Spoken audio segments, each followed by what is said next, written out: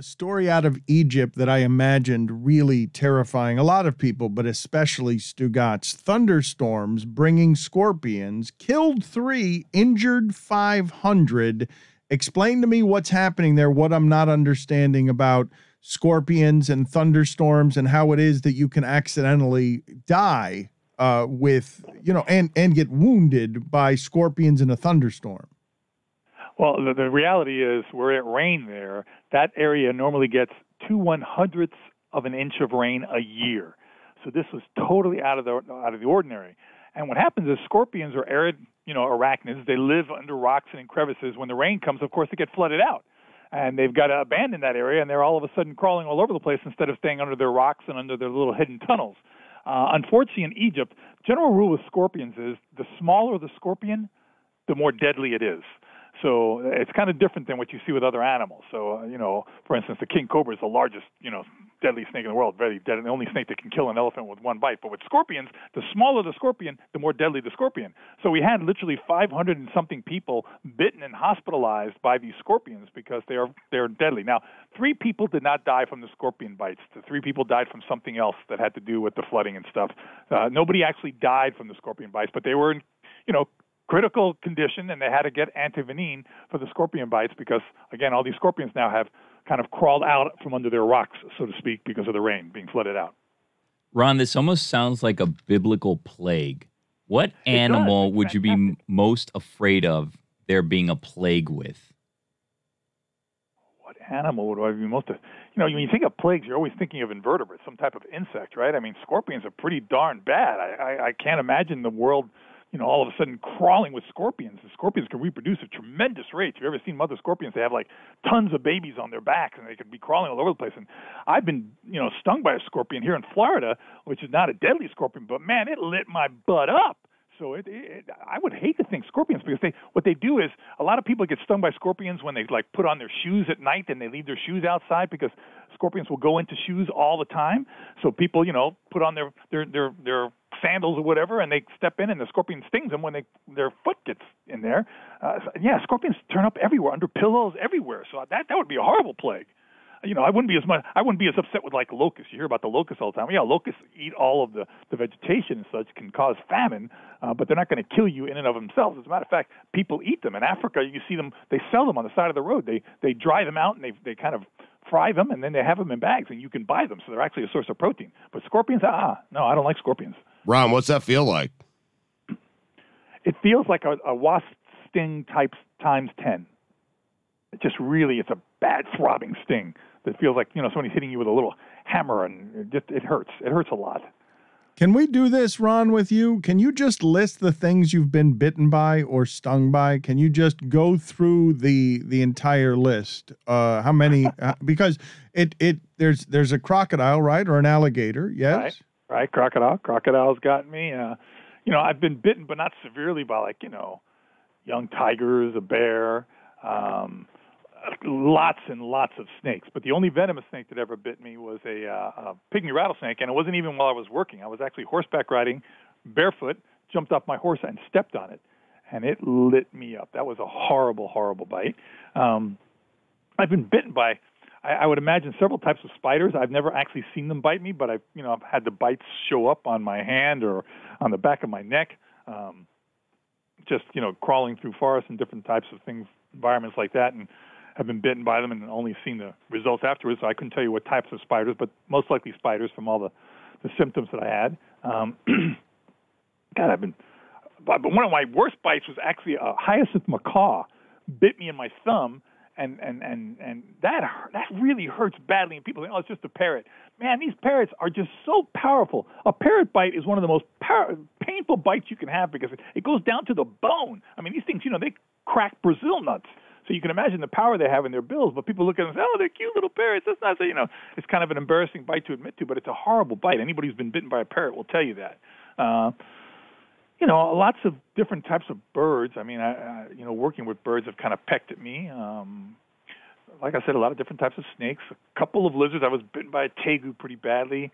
An iguana got me pretty badly once. I don't know, that's about it. How many times should you have died, Ron? It's a great list, Ron. It really is. Well, No, the only time I really thought I was going to die was with a hippo in Africa. We talked about that thing, and with an elephant in Africa. Those are the only 2 times I really thought I was going to die. But they never bit me. They never even got in contact with me. But it was very close.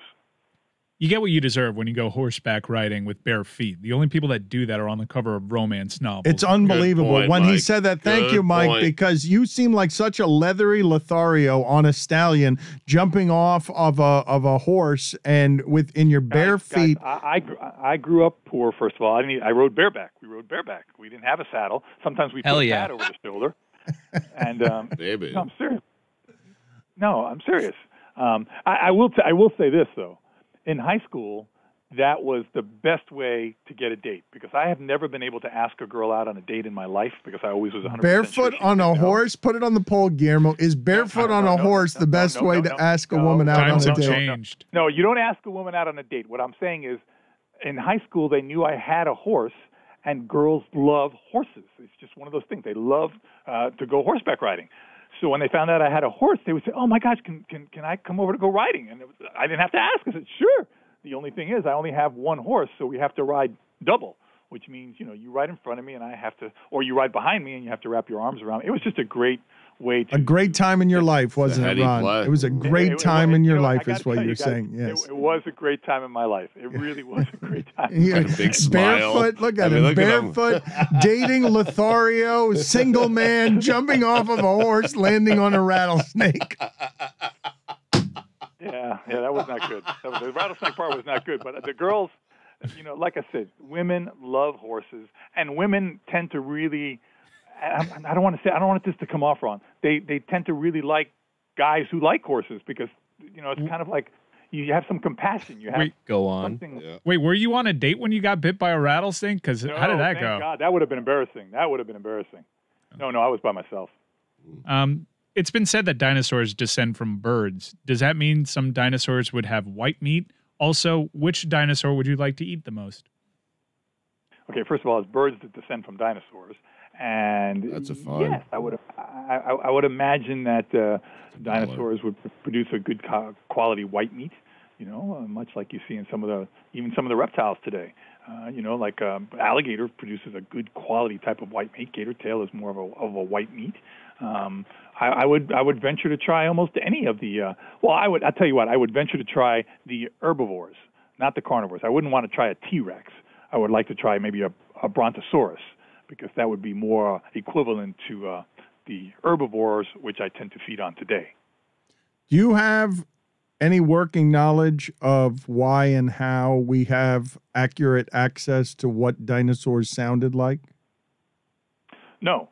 And I don't think we do have accurate access. I think this is all speculative, and I think, as a matter of fact, I realized where they came up with the sounds for Jurassic Park when I was in Yellowstone during the rut, and when the elk bugles, that is the sound of the dinosaurs that they used in Jurassic Park. It said, I can't do it because I can't. Anyway, the bottom line, when you hear an elk bugle, listen to that and close your eyes and think of Jurassic Park in the forest. That's Really? sound. I read that it was from turtles mating that they process that sound from. Really? No. Turtles mating is more like oh. That's not a dinosaur sound.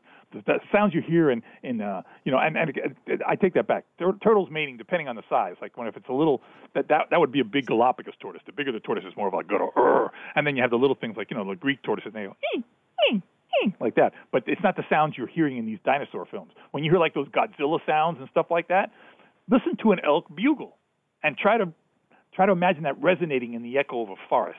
That's exactly where they come down. That's all speculative. All those sounds you hear, that's all guesswork. There's nothing to document that or say what makes that sound. Well, Ron, in Mike's defense, then dinosaurs could sound like turtles that are mating because we don't know what they sound like. Mm-hmm. It could. You're right, Bill. That you're absolutely right. It could, but I'm just saying it's all a guess. There is no evidence to suggest they haven't found fossilized vocal cords or anything like that would suggest this is the sound that came from these animals. We do know that reptiles, birds, can be very vocal, and they have vocal calls. They have mating calls. So we can pretty confidently speculate that they did make sounds. But as what those sounds were like, No, that's a pure guess. Actually, the internet has a pretty good archive of what they that's think good. Sure. what There they you think go. dinosaurs sound like. Right. Here's the first sound that comes to mind. You never know. Ron, what is the coolest thing in your house? Because I've seen skulls. He did sound healthier back then. I've seen skulls in your house. So you would say, what is the coolest item in your house from the animal kingdom or from history? Well, for me, I have the skull that's almost a perfect skull of a 20,000-year-old extinct cave bear. And I mean, it's perfect. I also have the skull that's almost perfect, all the dentition, the teeth, the enamel still there, of an extinct 20-million-year-old rhinoceros that used to roam the Badlands of the Dakotas. So those to me are really incredible because these are animals that lived, in the rhino's case, millions of years ago. And when you touch that enamel on the teeth, and I don't know, I have a very, vivid imagination. I try to think, what did this animal eat? When this animal was alive, I'm touching something here from millions of years ago that roamed the United States, a descendant of the rhino. What did this animal see? What did it eat? What did it feel? That to me is fascinating stuff. What are those worth? There it is. Just out of curiosity. Oh, here we go. He wants to steal them. He's going to figure out What how are to they steal worth? them. We know you And where wouldn't do you sell live? them. We know that they're priceless to you. How did you get them, and what are they worth? My cave bear skull, I would think because it's in such excellent condition, it's a matched upper jaw with the top, the mandible. It's in perfect. I would think it's probably somewhere between, I don't know, $15,000 and $25,000. Wow. How'd you get it? Enough to be a golden cane. How did you get any of these things? I actually traded a bunch of other skulls that I had prepared. When I was younger, I would prepare all kinds of skulls of animals that died naturally. Nothing was shot or killed. I want to make that very clear. Okay, that's why you don't see any stuffed animals or any mounted things in my house. All the things I have are animals that have died naturally, and they're just bones. Because I think bones tell tremendous stories. They fascinate me. I have the skulls of like hippos, rhinos, lions, tigers. I mean, I have the skeleton of a 14-foot king cobra. And when you look at that, you think, here's the only snake in the world that with one bite can kill a full-grown elephant. And I look at that, and it's so majestic to me. It's so incredible. I get these things because over the years I prepared lots of skulls, and there's kind of an underground of people. An underground of dark skull people. I love that you're a skull trader. This is a legitimate secret society, not like that bullshit golden cane thing. This is a secret society of skull traders that you're talking about, people who actually appreciate it, but that could be sinister. If I told a person who didn't know you, Ron Magill's a skull trader, they would think you perhaps a deviant. Well, listen, you guys know my wife, Rita, and on the first time I was able to bring her to my townhouse, which I lived in at the time, as soon as you walk into the townhouse, the shelves were just filled with skulls, left up and down, like a whole series of primate skulls and stuff. She walked in, and I could tell by the look on her face was like, uh-oh, this was a mistake. She thought I was like into Santeria or something like that, something really weird. Thankfully, she gave me a chance, and things worked out. But it was a very scary moment. She'll admit to you, when she walked into my house, that townhouse, on our first date, and I was able to bring her to the house, and she just went, uh-oh, this is a problem. Ron, let's do this from the bottom up, from 5 to 1, in terms of bites and bullet ants and pains that you have felt in the animal kingdom. I want to rank Ron Magill's ranking the bites, top 5 bites/pains that you have felt, whether it's the macaw. It's a big list. We've never gotten to it before. I need to get a pen. Hold on. Okay. Yes. I have one. Okay. Hold on. We're going to do this dramatically and with much fanfare because this is 15 years in the making. You're one of our most popular guests. We're getting here to subject matter we have not done with you before. So we want to rank the bites here, and we're going to go from 5 to 1. And I don't know where the macaw is. That macaw thing sounded awful, but let's see what an alligator seems like it would be pretty bad too. You said the bullet ant is terrible. We've got plenty to pick from here. So I got it. I already got it down. Number 5, Ron. Okay, number 5 would have been a young tiger. Wow. What's the backstory there? It was a tiger. It was about a year and a half old, and we were moving it, and I just got a little too confident, and it bit me. It was not happy, and it bit me in the fat part of the palm of my hand, and it kind of went all the way through, and it's hurt a lot.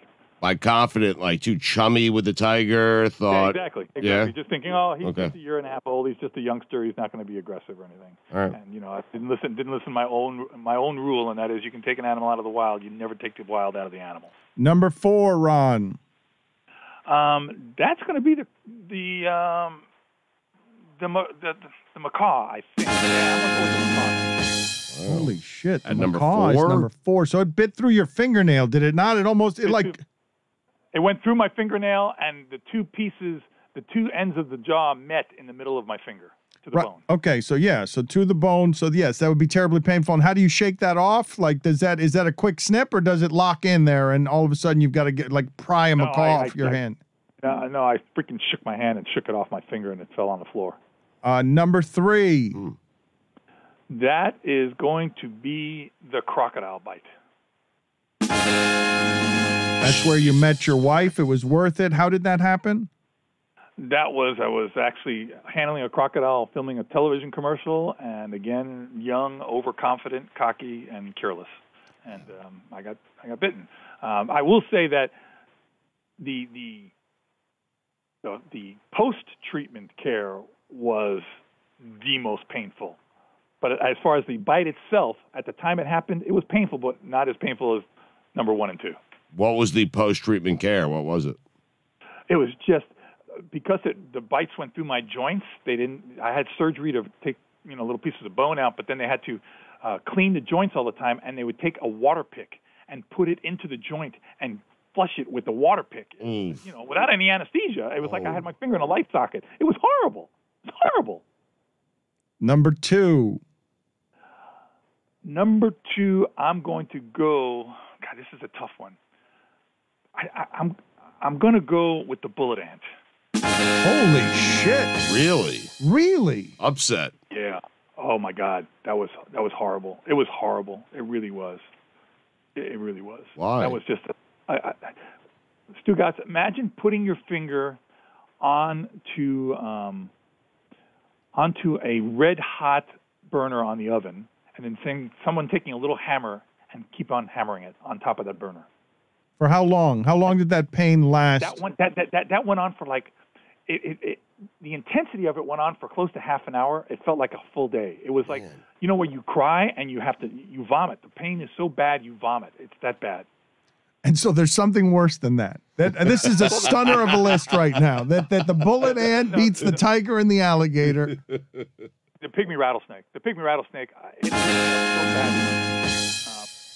That felt like somebody took a branding iron to the heel of my foot and kept hammering it with a sledgehammer. That was just horrible. How did you land that way? Did you land right on its head? Did you land on No, I stepped on its body, and it just reached around and bit the heel of my foot. All right, Ron. And I tell you what, it only bit me with one fang. And those types of bites are not, as generally speaking, they don't release as much venom as they do, for instance, when they're hunting to eat. They want to always conserve their venom. So that was just, I can't imagine what a full bite would have been like. I mean, and this is a pygmy rattlesnake, the smallest of the rattlesnakes here in the United States. But man, I got to tell you something. I was crying like a little wench. I was just, oh my God, that hurt so bad. Ron, this hasn't happened to you, but where would Roncula's bite land on this list? Yeah, Central retired. We must say retired. Brother, let me tell you something. No pain, just pleasure there, brother. Nothing but pleasure. No pain. Hell yeah. Yeah. Thank you, Ron. We will talk to you next week. All right, guys. Have a good one. Take care. See you, Ron.